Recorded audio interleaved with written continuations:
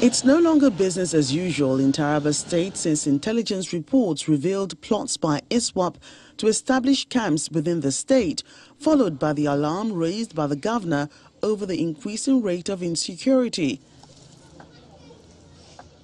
Perhaps this informed his latest decision to convene a meeting to rub minds with traditional rulers, local government chairmen, members of the judiciary, legislature and other stakeholders to take stock of the outgoing year in terms of security of lives and property. Traditional rulers at the occasion promised strong cooperation with security agencies to end the growing insecurity in the state.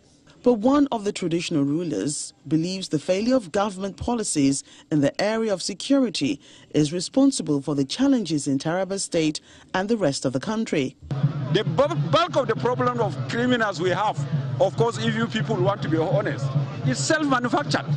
It's the failure of our policies that create the criminals. And the highest among them is unemployment, or lack of skill for employment, lack of purpose, over-expectation of the youth, failure to accept the reality of life, that is people refusing to carry out jobs that they could do honorably, rather they want to become thieves. So our job as fathers is to discourage all from trying anything that is going to be harmful to them and harmful to the society. There's an update from different arms of government on proactive measures being taken to keep communities safe, with spaces that seem unoccupied now secured to ensure that they are not being used by criminals.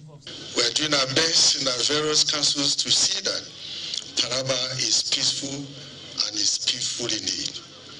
Your Excellency, we're also working with the traditional rulers in our domains to ensure that we don't allow the ungoverned spaces to be occupied by some elements to disturb the peace of this state. And a warning from the State Commissioner of Police to criminals. Let me state, even on behalf of other heads of security agencies present here, that we will not disappoint you. And we also use this opportunity to announce again that saboteurs, criminal elements, it is time to take your leave.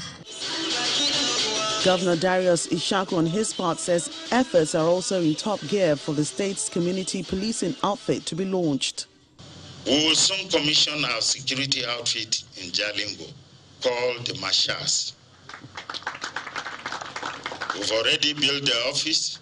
We are clearing the parade ground and cleaning it. When we are done, we will commission so that there will also be a backup to help in the security. I want to plead with you, do not allow strangers to settle on the land. Reduce the burden on me and the security by checkmating these people. You report them early, we will catch them early, we will deploy them and send them away early. He appeals to everyone here to keep their word and not allow criminals reside in their domains, let alone cause harm to residents.